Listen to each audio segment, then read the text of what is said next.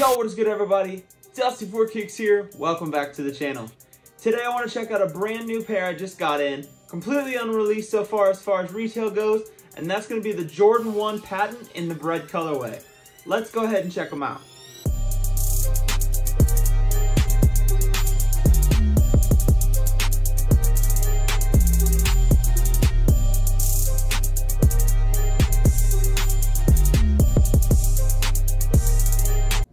Alright, so today's pair is from seller named Master Lin. Now I get a lot of questions. These are one of those sellers you can either buy direct from or you can go through an agent and all that stuff. Personally, I go direct. I hit up their WhatsApp and talk to them on there. And honestly, that's what I recommend you doing. Some people use an agent, that's completely fine. It's completely up to you. But I'm just telling you the way that I do it. Now I've gotten plenty of pairs from these guys in the past. I'll get plenty of pairs from them in the future. I'm gonna go ahead and put their information right here on the screen so you can go ahead and check them out. Now first things first, we got the box. Just the regular old black and red Jordan 1 Nike box. Nothing too special whatsoever about that. But you do get these really nice dark red laces to put in it. And then they also give you this really cool Jumpman red like metallic hang tag, which I personally thought was a really cool, nice added touch.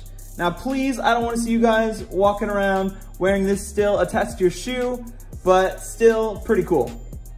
So if we take a look at the uppers, pretty much the whole shoe comprises of all patent leather. So you got the shiny red panel back here, as well as the red that wraps around the wings logo there. Closer look at that, you can see it's black. There's some feeling moving over it with my finger, so it's probably embossed, but not 100% sure, seeing as it's wrapped with all the patent leather. Leather around the ankle collar, also patent in that nice black, smooth. Side panels, black as well. Also the leather that wraps around the toe box. Swoosh has a nice slim taper and curve to it in a red that kind of matches the panels here and here. Midsole, just a nice clean straight white, nothing too crazy. Outsoles, you got a nice dark red with the Nike hit right there on the center. Toe box, we're back to that red colorway in the patent leather. Laces, just regular black, but as I showed you before, you got the nice dark red laces as well. Tongue is just a regular nylon tongue with Nike Air and the swoosh on the black tongue tag in red. Insole of the shoe, black with Nike and the swoosh in red. But if we flip it over on this side, you can see it's embroidered right there on the inside, saying family. Cue all the Dom from Fast and Furious memes. Backside, not really much of an hourglass here, but it doesn't really matter since it goes away with wear anyway. But you got a nice little heel tab right there. Not too much tilt or curve, so that's pretty nice. Obviously you can see the shine all over the shoe as I move from piece to piece. Just red here, and then the black around the ankle collar. Medial side, again, you just got that gloss all over with the red panels here and here, as well as the swoosh. And then the black side panels all the way wrapping around the toe box. Right shoe, you got the same thing. You got the nice gloss all over the shoe with the black wings logo, the red swoosh, and the red here and here for those panels, as well as the side panel being black and the leather that wraps around the toe box. Midsole color, same thing, white, just plain clean white. Outsole, nice dark red with the Nike swoosh and the actual logo right there on the center.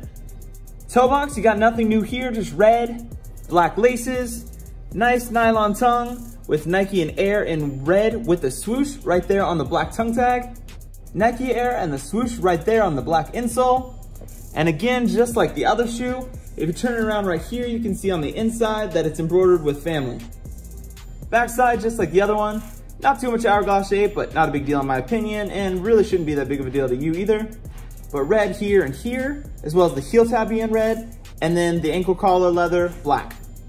Medial side to finish it off, you got the nice gloss everywhere, red here and here for those panels, nice slim taper and curve on the swoosh, and then the side panel and the leather that wraps around the toe box in a nice black patent. All right, now if I'm gonna keep it 100 with you guys, which I always try to do, seeing pictures of these surface online and rumored to release, I wasn't super excited about these. I wasn't on the edge of my seat. For me, these don't really do it. They don't hit that mark that I'm looking for, you know? It's probably because I'm just not a big fan of all this patent leather. This shiny, I'm just not a huge fan of it. And I hear with patent leather, just like the Blue Chill and the Fearless Jordan 1s, it's just gonna crease really ugly. And also it's gonna squeak a lot when you walk. Especially like right now, it's raining here in Florida. So that definitely makes shoes squeak a whole lot more.